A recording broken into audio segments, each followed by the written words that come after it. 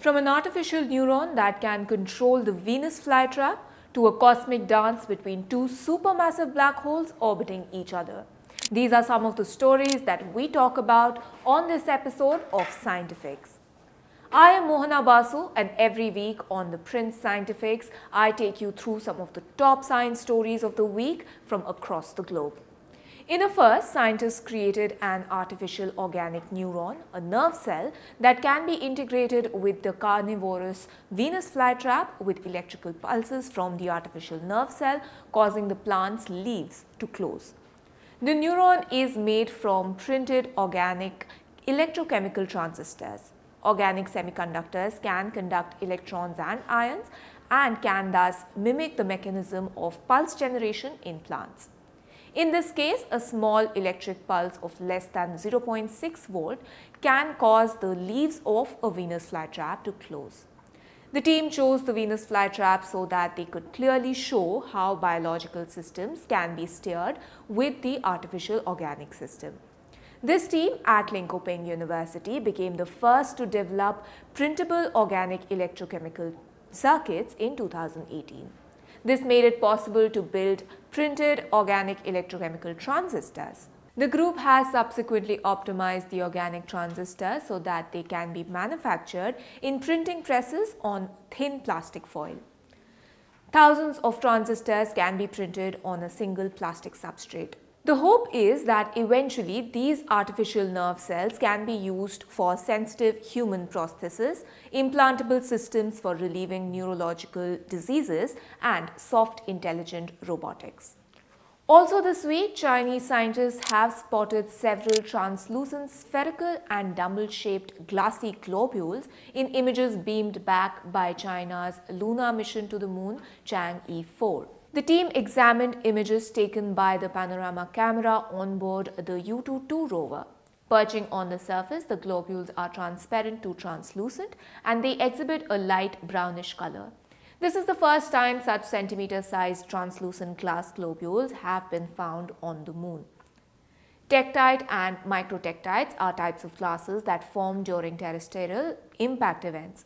However, the team did not expect to see such translucent glass globules at the Chang'e 4's landing region. Centimeter-sized glassy globules have been collected by Apollo astronauts, but they are mostly dark and opaque.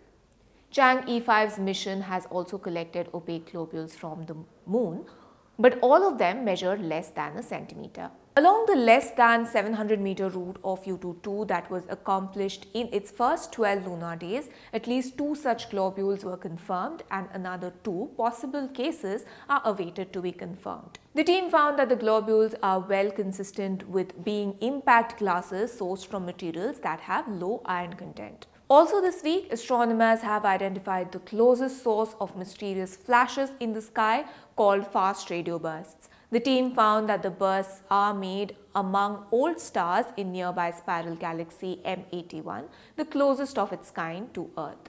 Fast radio bursts are unpredictable, extremely short flashes of light from space. Astronomers have struggled to understand them ever since they were first discovered in 2007. So far, they have only ever been seen by radio telescopes.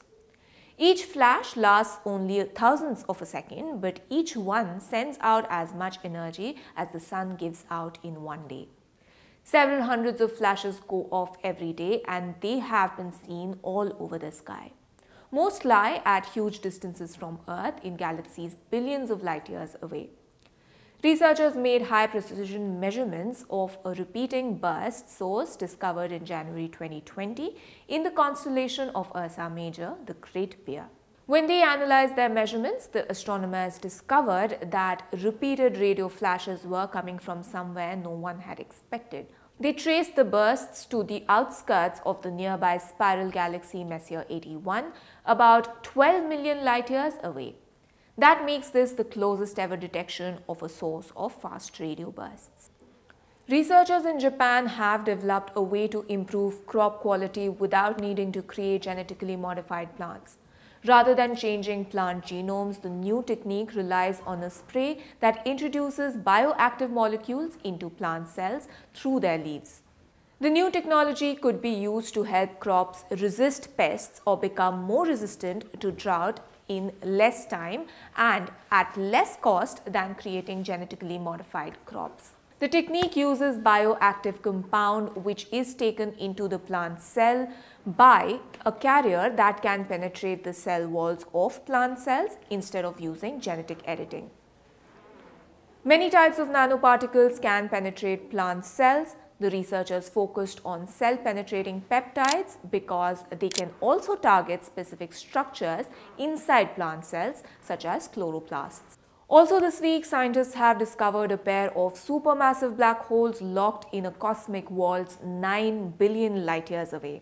The two giant bodies each have masses that are hundreds of millions of times larger than that of our Sun, and the objects are separated by a distance roughly 50 times that which separates our Sun and Pluto. When the pair merge in roughly 10,000 years, the titanic collision is expected to shake space and time itself, sending gravitational waves across the universe. This is now the second known candidate for a pair of supermassive black holes caught in the act of merging. The first candidate pair is circling every 9 years as opposed to the new pair discovered, which takes 2 years. This is Mohana Basu, special correspondent at ThePrint. If you like our work, do consider paying for a subscription to ThePrint. You can do so through the link in the description box below.